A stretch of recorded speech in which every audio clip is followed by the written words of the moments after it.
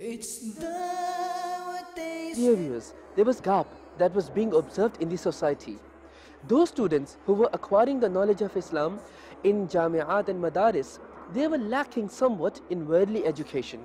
And on the other hand, those students who were going to colleges and universities, they were lacking in Islamic sciences.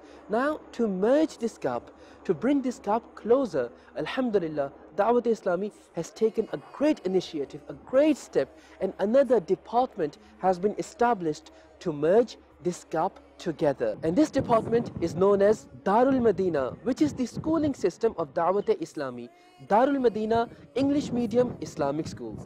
Regarding Darul-Madinah, I will say that my grandsons and granddaughter are also studying in it. My other relatives are also enrolling their children into Darul-Madinah. Our basic desire is that our children should become a means of continuous reward for us. Darul-Madinah is such an initiative of Dawateislami within the education industry that is striving to bring up our future generations in the light of the needs and requirements of the current times. Under the supervision of experienced teachers, children are provided the education of the Holy Quran as well as conventional worldly sciences with highest standards. Several different events are organized in Darul-Madinah to mark important religious events, national events, and the events that are international. You would be amazed to know that up until now, as of March 2022, Alhamdulillah, 115 branches of Darul-Madinah have already been established, and more than 27,000 male and female students are studying in these Darul-Madinah branches. These Darul-Madinah branches are not only in Pakistan,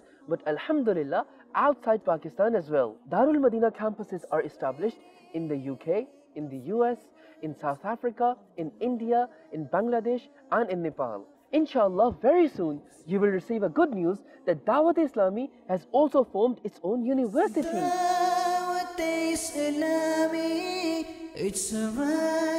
Alhamdulillah, land for it has already been purchased and construction work remains to be completed. Inshallah, very soon a time will come that when you visit a doctor, the doctor will also be a scholar of Islam. An engineer would also be a hafiz of Quran.